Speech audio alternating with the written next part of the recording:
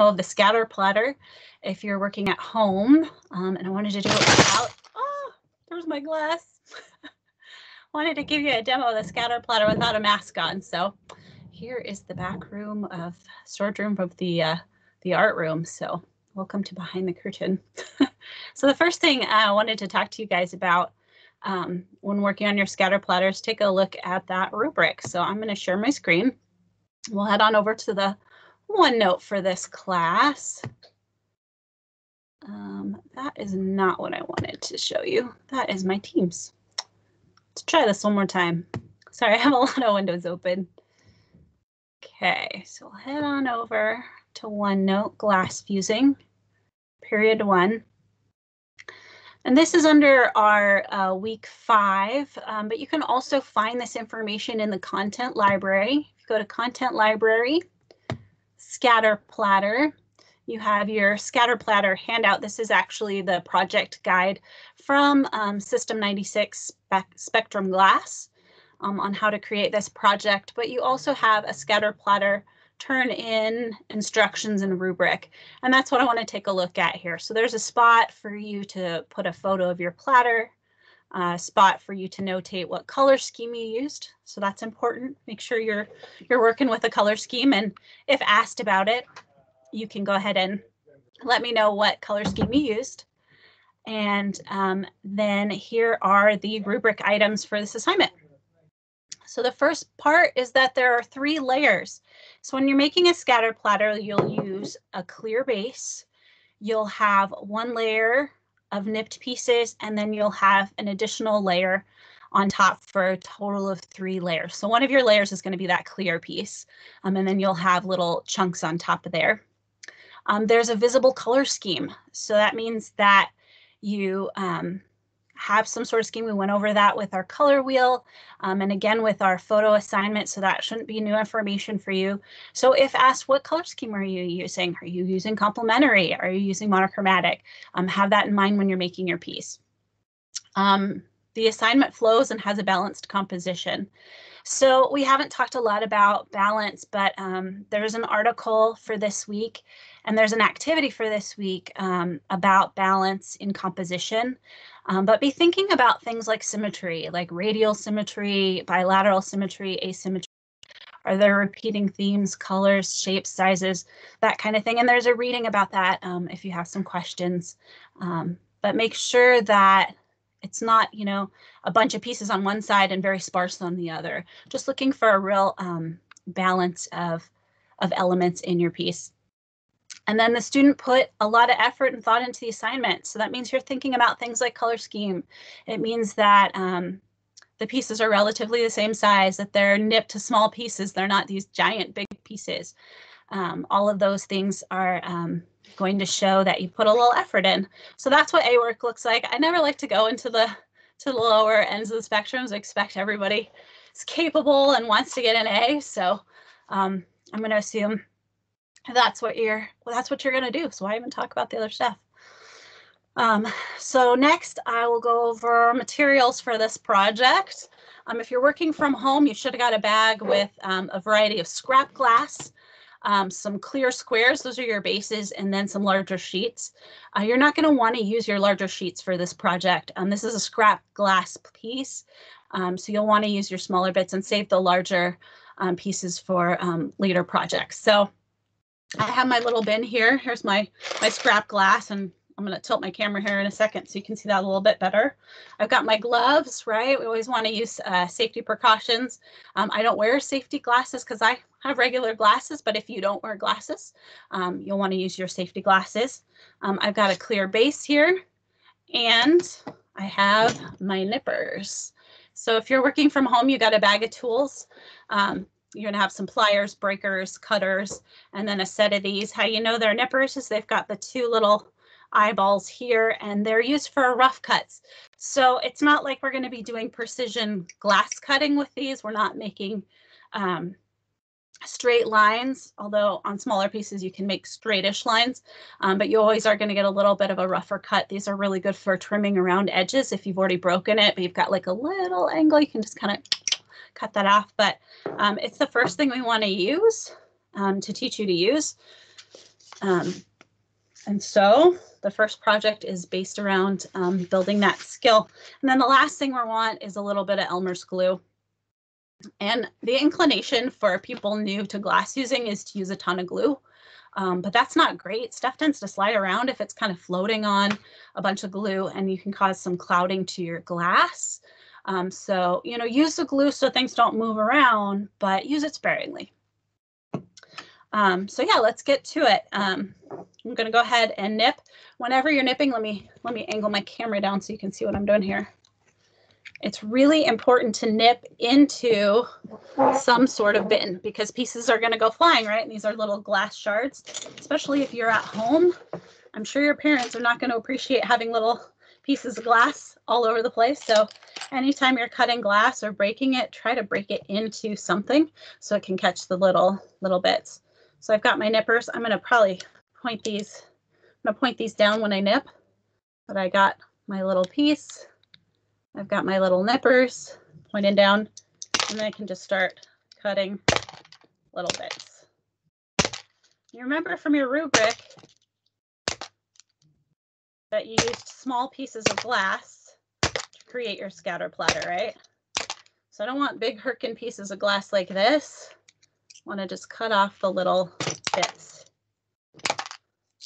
And that's how we'll know that you are ready to move on to more complicated cutting and shaping, is that you've really mastered this basic skill of just cutting the glass into small little pieces. So, and I could do more of that, but I just wanted to give you guys a basic idea of what it is to use your nippers. You're going to have some smaller pieces probably like this in your bag. Just go along there and go cut, cut, cut, cut, cut. And it doesn't have to be perfect. We're going to kind of mosaic them together. So now I've got my bin with my different colors, and I've got my clear base. I can start gluing pieces together.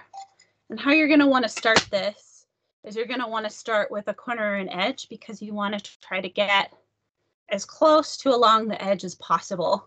So when I go back, I'm going to take off one of my gloves. I'm going to take a little bit of glue, and I like to do just some little dots, nothing too big, right? Kind of along this edge here. I'll find pieces that have a nice kind of square edge, do you see? And put those right along the edge. So I'm using some blues around the edge here. Try to find things that kind of fit together. Think about it like a giant jigsaw puzzle. Keep going.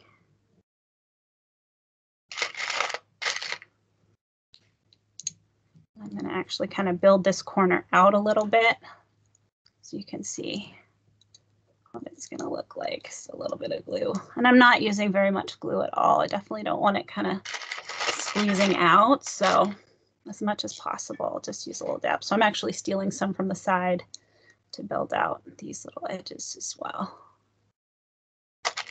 Keep going along. I'll try to do this as quick as possible so you can see the next step. So, and what I would do is I'd fill this whole base layer with glass.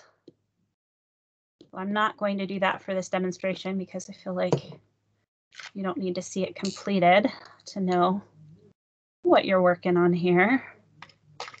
I'll get it as close as possible. I think I need a little squarish piece for there. Yeah, that looks good.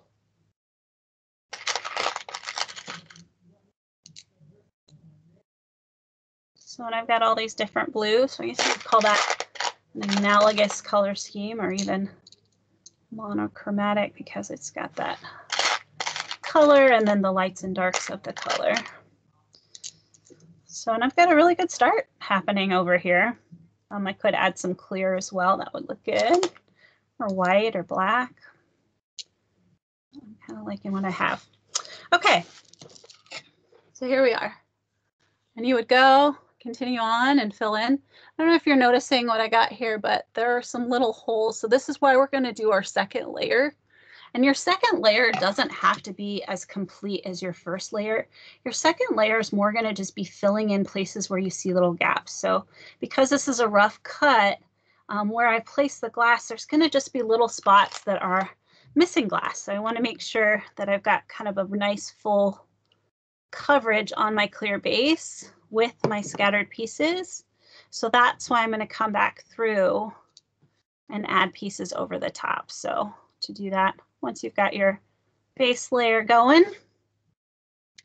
so I'm going to just put some dots where I know there's some holes.